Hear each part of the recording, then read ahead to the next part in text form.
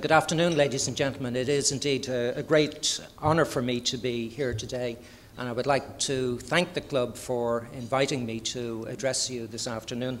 As Jeff has said, it's a historic day in that about 90 minutes ago, shares in British Airways stopped trading. So the company is now winding down to look forward to tomorrow and the creation of a new company, the combination of British Airways and Iberia, International Airlines Group. And we start trading on the London and Spanish stock exchanges from Monday morning. So it's definitely a historic day for me, and I think a historic day for BA as well.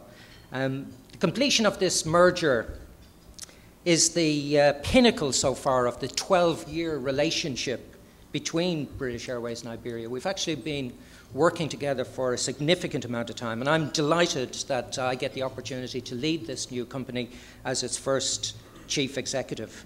Now, unlike some recent mergers, the British Airways and Iberia merger will allow the two airlines to retain their individual brands and airline operations.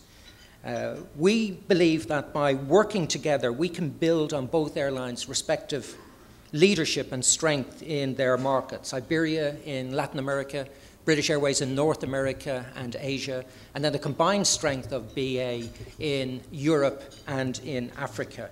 And we can strengthen our position by working much more closely together.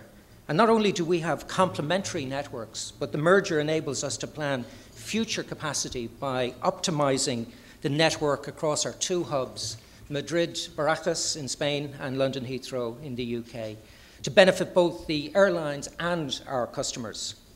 And British Airways and Iberia have been working together on a joint business between London and Madrid. We've actually had a joint venture for over 5 years.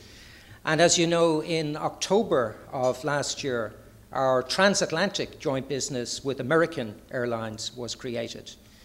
So this long history of working together makes us ideally placed to take advantage of future opportunities. The merger means that both airlines are better positioned to take part in the industry's move towards greater consolidation. We've seen a number of high-profile mergers and acquisitions in recent times. In the United States, Delta and Northwest, United and Continental, Southwest and AirTran. And in Europe, we've had Air France and KLM several years ago, and Lufthansa has taken control of a number of other airlines in Europe, including Swiss, Austrian Airlines, and BMI. So International Airlines Group will be the third largest airline group in Europe, and as Jeff has said, the sixth largest airline group in the world based on revenue. However, we're not going to rest on our laurels. IAG has been deliberately structured so that it can easily accommodate future growth through future mergers and acquisitions. We don't want to stand on the sidelines. We believe that our industry will benefit from further consolidation, and we want to play a leading role in the industry's consolidation. There are potential opportunities open to us right now, and there are even more in the future when the current regulatory restrictions outside of Europe are relaxed, as I believe they will be. And as a management team, we've discussed our future merger strategy and identified possible future partners. But it's important to stress that we're willing to be patient. We're not going to be driven by predetermined deadlines. We will be driven by making sure that the right airline joins IAG at the right time. Airlines joining IAG could retain their brand while gaining the advantages of synergies created by being part of a wider group. Our future vision is a multinational, multi-brand airline group similar to those in many consumer sectors. British Airways and Iberia are the first two brands, and we look forward to welcoming other strong brands to our family in due course. The group will develop and implement a joint business plan and will deliver annual synergies of about $540 million by year 5. And we've put in place a management team that has a strong track record of delivering cost efficiencies and implementing business change initiatives. And I'm very excited about leading the team. I've always held the view that mergers can be good for consumers. There will be enhanced benefits with a larger combined network for passengers and cargo. And with greater financial stability, we will be better able to invest in new customer products and services, such as aircraft, airport lounges, and enhanced website and IT functionality, all designed to enhance customer service. Now, as I mentioned earlier, in October last year, British Airways and Iberia launched a transatlantic joint business with American Airlines. They say that everything comes to those who wait, and we finally received approval for the joint business from the US and EU regulatory authorities last summer, some 14 years after BA and AA first applied for it. And I think it's an interesting indication of the way the industry has changed, in that when we first launched the initiative 14 years ago, it was to great fanfare here in New York at the Waldorf Astoria. The world's press were invited. Hundreds of photographers and TV cameras were present. And when we finally signed the agreement, this is a true story, the agreement was signed on the hood of my car outside a pub in the middle of London in Mayfair, a lovely pub called the Punch Bowl. The photographer was the driver of my car, and the only camera present was my BlackBerry. So, this industry has gone through significant change, and I think that this demonstrates. Now, the revenue sharing business means that we can provide fantastic new benefits to our customers, and it also means that our alliance, the One World Alliance, can compete on a level playing field with Star and Sky team alliances, as they have had antitrust immunity for several years. Our customers can now travel more easily on the 3 airlines combined network, which serves more than 400 destinations in 105 countries with around 5,200 daily departures. They have greater access to discounted fares, more convenient connections, and higher rewards for our most frequent flyers. And all 3 carriers have launched new routes across the Atlantic. From April this year, British Airways is launching flights from San Diego to Heathrow. American is launching services from JFK to Budapest and Chicago to Helsinki. And Iberia is launching flights from Los Angeles to Madrid and Miami to Barcelona. Combined schedules and selling means that we're able to operate routes that would not have been viable for us to operate individually. And connoisseurs of the BA route network may know that this is the 3rd time that British Airways has launched flights from San Diego to London. And I think that serves to highlight the benefits of the joint business. This route did not deliver a profitable return for BA in isolation, but we are extremely confident that by working together with our colleagues, it will be viable for us. When we were competing against each other on the transatlantic, I'm sure that many of our customers were frustrated by the fact that our transatlantic flights left at broadly the same time. Now that we're working together, we can improve our schedules to provide more choice from the start of the summer season at the end of March. And the benefits will be seen at airports such as JFK, Chicago, and Miami, and at Heathrow. And you will see our flights more evenly spaced throughout the day at those key hub airports. And we've also got dedicated support teams at those hub airports, in addition to Madrid, to ensure that our customers transferring at these hubs will be able to do so smoothly. The partnership provides a one-stop shop for transatlantic travel, regardless of how you book, which of the airlines you fly, or where you want to transfer. And I'm delighted to report that customer feedback on the joint business has been very strong. Our customers love what they have seen so far, and we're really delighted about that. Now, it's impossible to talk about consolidation within the airline industry without making reference to the industry's gradual move towards liberalisation. The trend towards less restrictive traffic agreements continues, with a number of important open skies agreements being concluded in the past year and others currently being negotiated. The EU concluded the 2nd stage open aviation area agreement with the US during 2010 and also concluded similar agreements with Canada. It's also in the process of negotiating a comprehensive agreement with Brazil and in talks with Australia. And the US has struck an open skies deal with Japan, and agreements have also recently been concluded with Brazil and Colombia. All of these developments are really welcome. However, we need to go a step further and push for a comprehensively liberal aviation market that is free of the anachronistic barriers preventing mergers and acquisitions across genuine national boundaries. Let us finally put an end to state aid, subsidies, and protectionism. Making aviation subject to the interplay of normal economic forces in the same way as other global industries would drive out fragmentation and inefficiency, provide better choice and value for customers, and ensure a sustainable future for airlines. After decades of low or no profitability for global aviation under the traditional structures that we have suffered, it's surely time for a radical change. Now, on my last day as Chief Executive of British Airways, I'd like to give you an update on how the airline is doing in terms of its financial performance and on improving our services and products for our customers. Last autumn, our half-year results showed a return to profitability after 2 years of record losses.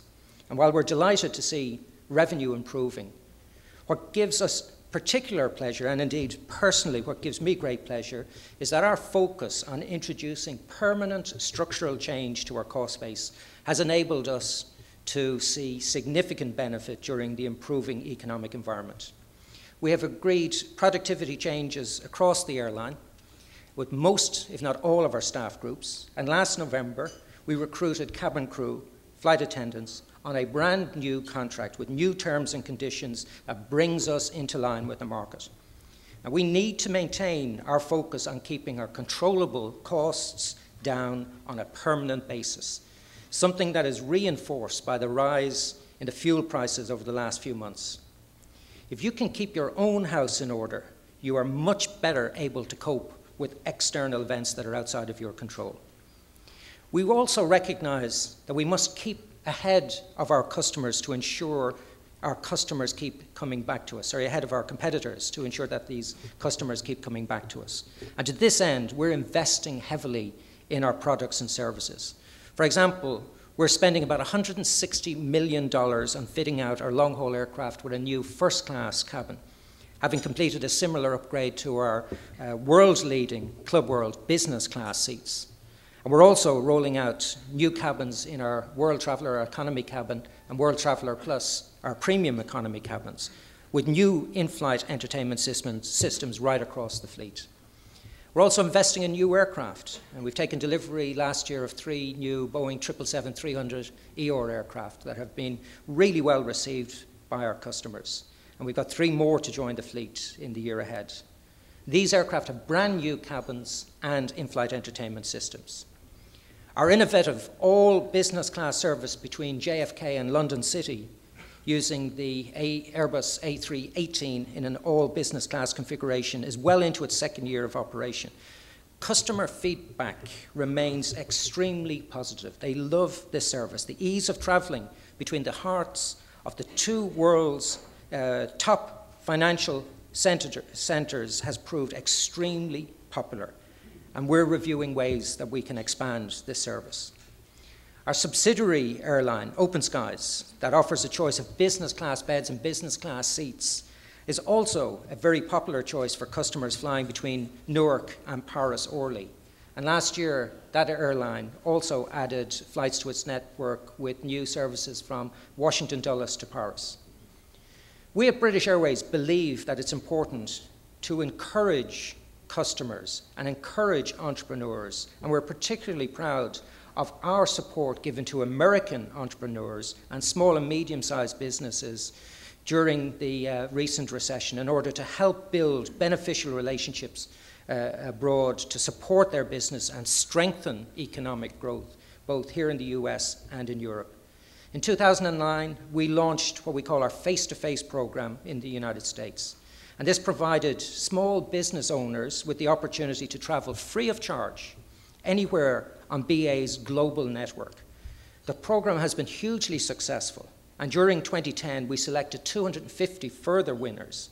And as well as receiving free tickets, they have been invited to attend a special British Airways Face of Opportunity conference here in New York next month, where they will receive advice from some of the world's leading business experts.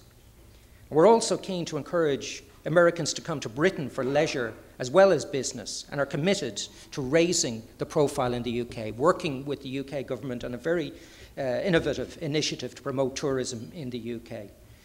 And those of you who have travelled there will know Britain's got many historic sites, beautiful countryside, cultural diversity, and next year Britain will be promoted on the global stage with events such as the Olympics and Paralympic Games, as well as a couple of royal weddings that get a lot of interest. And we're looking forward to playing our part in this.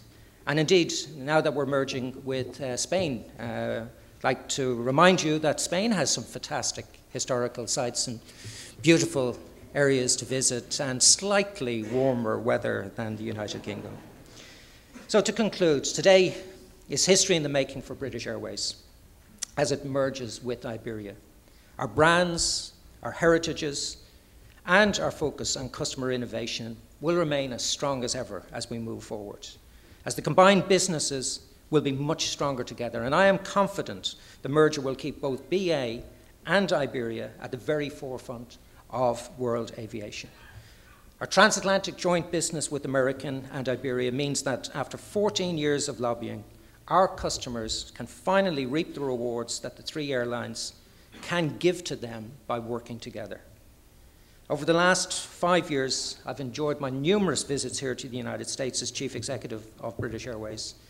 And as the new Chief Executive of International Airlines Group, it's a much longer title, but I'm really looking forward to my next visit.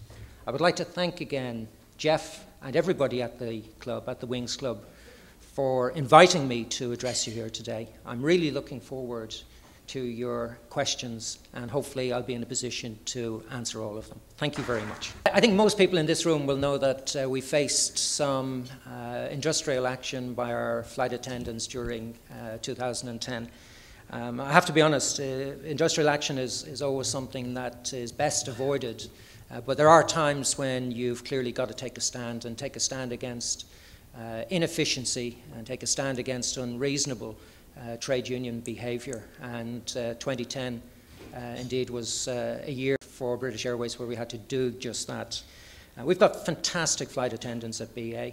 We currently employ about 14,000 flight attendants. Most of those are members of a trade union, and most of those balloted in favour of participating in industrial action.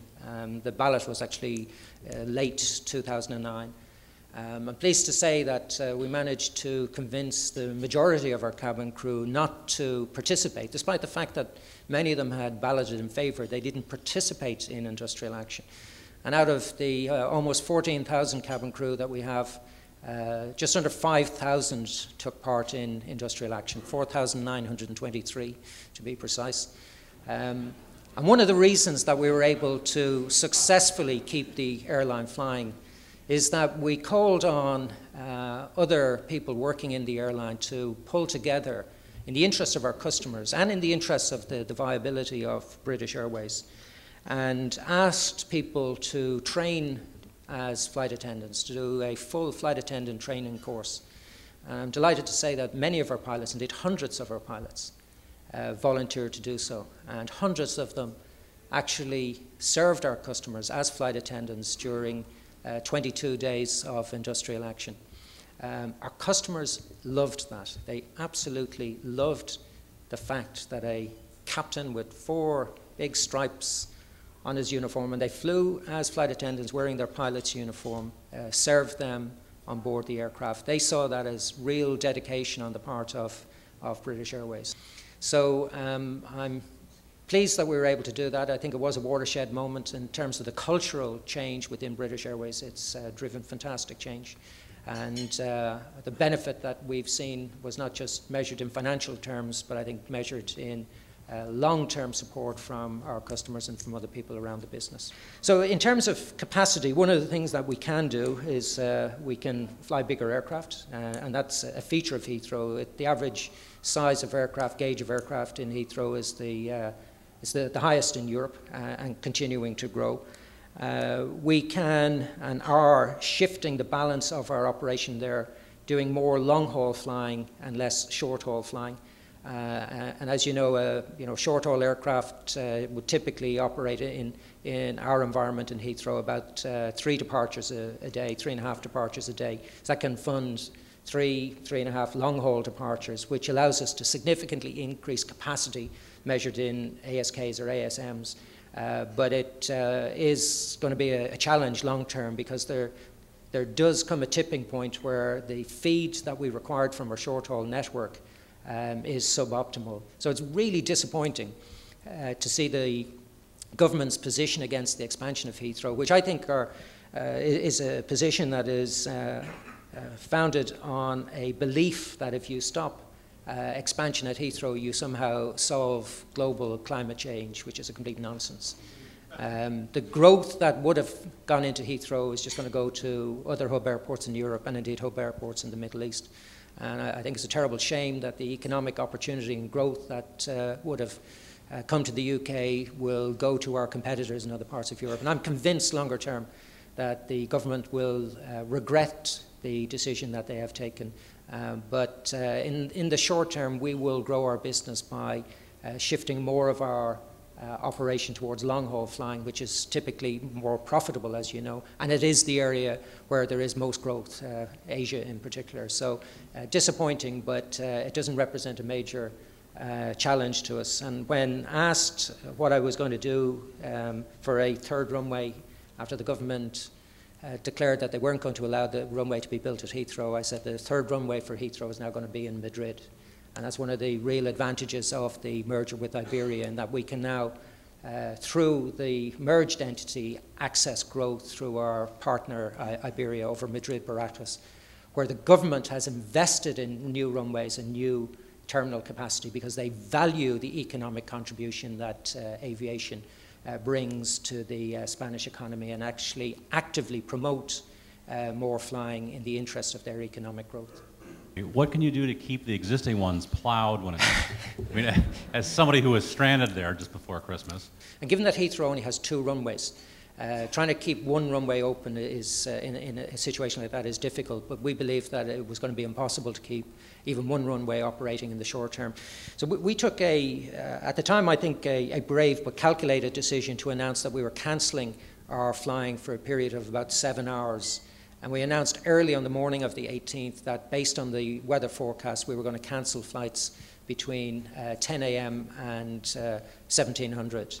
We came in for a lot of criticism. And you had reports saying that everybody else is flying and only British Airways is affected by this weather. We took the decision based on our assessment, as I said. The airport closed officially at 11:26, but in the 90 minutes between 10 o'clock and almost 90 minutes between 10 o'clock and the airport closing, only 20 aircraft departed. So the aircraft had actually started coming to a close at around 10 o'clock. And we got this one right. We called it right. Sometimes we don't call it right, but we called it right. The big concern, however, was the inability of the airport to get the runways open again. And as we've seen in some airports, opening a runway is not the big challenge. It's opening the runway, associated taxiways, and parking stands for aircraft. And unfortunately, the airport failed to do that. Now, the weather conditions were somewhat unusual in that temperatures were fluctuating. And what we were seeing there was snow that hadn't been cleared was starting to melt and then freezing. So the problem they had was not clearing snow from taxiways and stands. It was actually clearing ice. It was a difficult position for them, but to have, the biggest international airport, one of the biggest in the world, but certainly in Europe, close as a result of what you would describe as a light dusting of snow was clearly unacceptable. I think there's a lot of lessons to be learned from that, and hopefully we're not going to encounter that sort of disruption going forward. We'd just like to know, is there anything in particular that you remember within making change that you would like to tell us, for us students? My own belief is that you've always got to be open to the idea of change. You've always, in fact, got to drive your business to look at how you change. How can you become more efficient? How can you do things in a better way? Look around to see, is there somebody else doing this in a better way? And our industry is great for innovators. And we shouldn't be too proud to say that we're copying the lead set by somebody else. I think that's the challenge that we have. We operate in an industry that is brutally competitive. We operate in an industry where new entrants do not respect the traditional rules, and they're right not to respect the traditional rules, because the only rule I think we should have in our industry is what do our customers want. And we should be driven by what they want and change to reflect their changing demands and their changing expectations. But if you ever meet somebody in this industry who says that they're doing it as good as it can be done, that it cannot be done any better, and that's it, they've done all of the change that is necessary and all of the change that is possible, it's time to get somebody to replace that person, because there's always a better way, there's always a new way, there's always a different way. And there are always problems presenting themselves that won't go away if you ignore them. So the advice that I give to everybody is embrace change. Look at it as a positive. Try not to fear it. Always challenge yourself. Are we getting the best out of the way we operate? Are we getting value for every cent that we spend? Are our customers seeing value for the activities that we're doing? And the reality of the traditional airline business that has been really challenged by the new entrants. You look at JetBlue and what Dave Barger has done. Challenge the old rules and do it in a different way. Doing it better, doing it in a way that the customers want, driving a new expectation from customer. So anybody who's afraid of change or doesn't like change, get out of this industry, because to me, I think the most exciting thing about the airline industry is that we see change all of the time. And it's our ability to embrace that change and introduce that change and affect change is what makes the difference between people who will succeed in industry and the people who will disappear.